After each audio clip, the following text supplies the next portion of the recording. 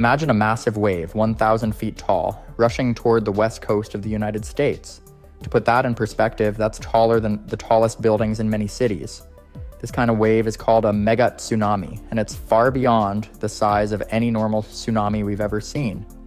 While normal tsunamis caused by earthquakes or underwater landslides are often under 100 feet tall when they hit land, a 1,000-foot wave is on a whole different level. So what would happen if something this huge struck the Pacific coast?